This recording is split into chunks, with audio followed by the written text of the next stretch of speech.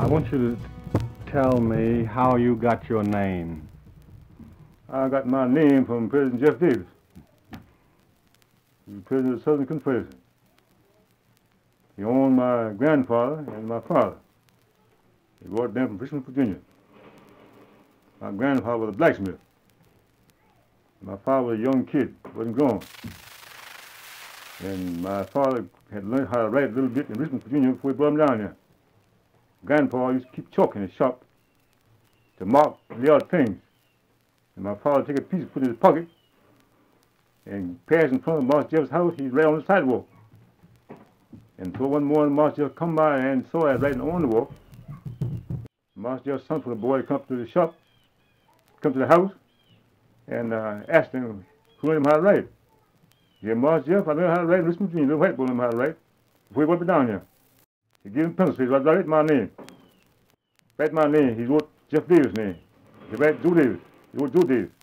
He wrote Vicksburg. He wrote Vicksburg. He said, Ike, that's pretty nice for you. And he sent him back to the shop. And Master Jeff sent to Richmond, Virginia, and got 2 teachers. He opened a night school. He educated all these niggas. He made my father a civil engineer. And they made Cotton Montgomery his bookkeeper. And on, they made different ones, farmers, carpenters, sawmills, gins, and all like that. Master Jeff had 5 plantations over there. Hurricane, Briarfield, Hurricane, Palmyra, and Lake Place. It all belonged to Master Jeff. And had all those niggas from different places, all the plantations to come back to school, night school. He gave them all a farm education. When they all got free, they could take care of themselves. Did they drive the slaves down there in Davis' Bend very hard, or did they work them reasonable? Reasonable, reasonable. You know,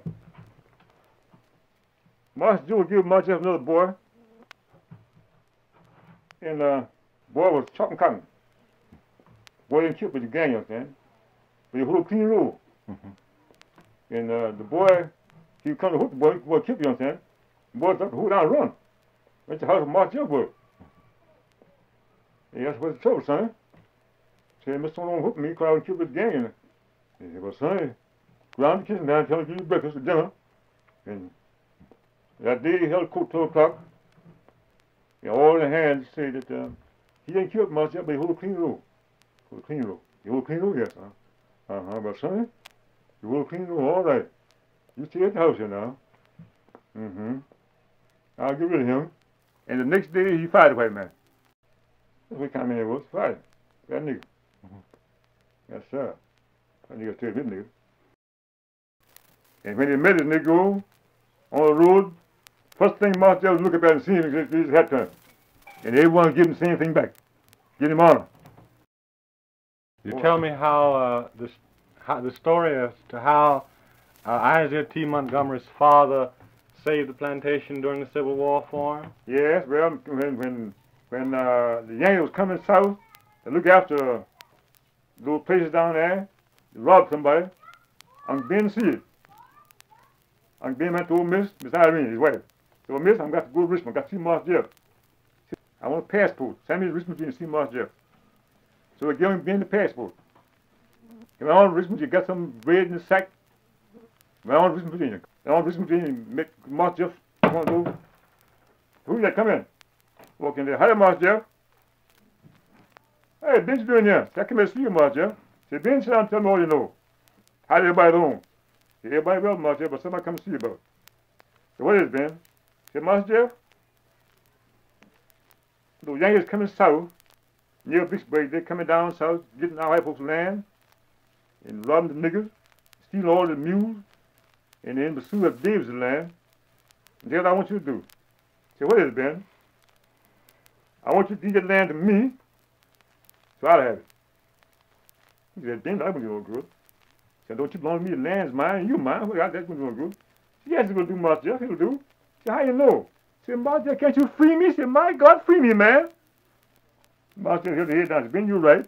So he took him Ben up to the San Hedron coast, and deeded land to him and freed him, and sent him back home. And when the Yankees got down to the Ben, our home there, the Yankees come, you understand, they asked Davis' land, Davis' farm. The Davis ain't got no land. Whose land is here? It belongs to Ben Montgomery. Where is Ben Montgomery? Yonder is. Hey, come here, Ben. This your land? Yes. Where you get that? Boy, from my old master. He called missus. He asked for bringing those papers, you understand? Show it to him. Read those notes and papers, you understand?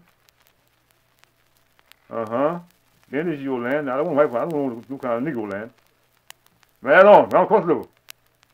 Then my land talk. And when the freedom time come back, Master Jeff come on home, you understand? And he met him and he give him cotton bags of money.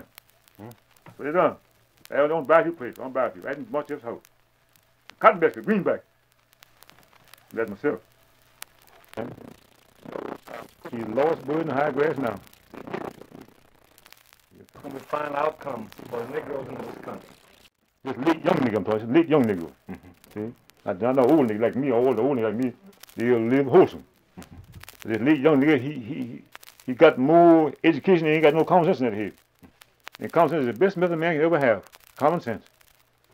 Yes. Well, do you think that times are going to get better for him, or? For the late young nigga? No, sir. Times going to get worse? Worse for him. Because he ain't right. You can't trust him. You can't trust him. He'll do something wrong, think you will never know it. It's a mistake. Honestly. Do anything you want me to do. Do it right. Well, do you think that most niggas are going to move out of this country, or think they're going to stay down here? They ain't going to stay down here. They ain't going to stay down here. No. They're going to leave. Time to time they're going to leave. Time to time they get some other nationality here. Some other nationality. Well, they're going to bring some other nationality here. Yes, some other nationality. Yes. You told me this stick was Jeff Davis' stick. Yeah, Mark Jeff's own stick. That's Mark Jeff's stick. That's a Mark Jeff's stick.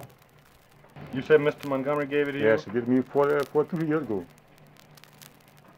I hurt my foot one day. He said, boy, come on, go in the house and get my stick. He said, Mark Jeff's old stick. You got this stick now. I said, all right, cool, I'll take care of it. I'll take care of it.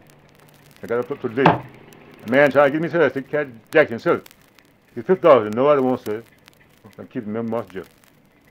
Ain't that right? I think you're right. I think I'm right. A lady wanted me to will it to her in Cleveland down there. Told me to will her this stick if I die for it. I told Miss, I hope you live real. I hope I never die. I told her. And I knew that stick. If you'd like to learn more about George Johnson, Jefferson Davis, or the possibility of the Lost Confederate Gold, the links to all of the source material are in the video description below.